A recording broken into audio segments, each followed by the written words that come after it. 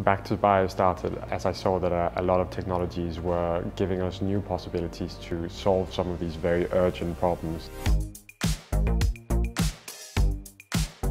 Nature's had 3 billion years to try and solve some of the most significant problems that faces it, and those solutions tend to be much more complex than what we can do as human chemists. And what we do is that we delve into new places in nature and find new solutions that can then save millions of lives and also be used to find greener and safer solutions in food tech.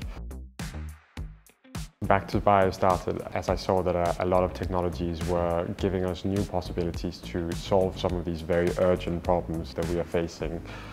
These solutions tend to be in the next generation sequencing space, but also in the data processing space.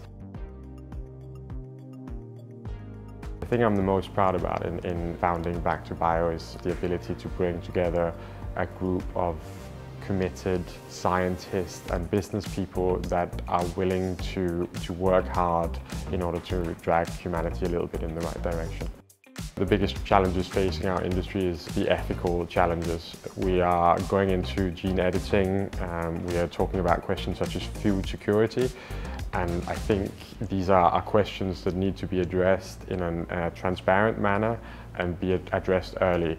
And so that does require very disciplined leadership. It requires patient investors.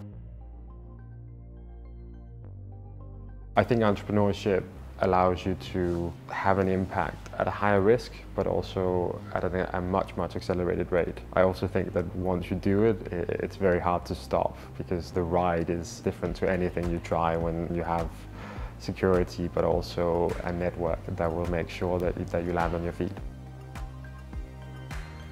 If a young person asks me for career advice, I would very much tell them to do what they like.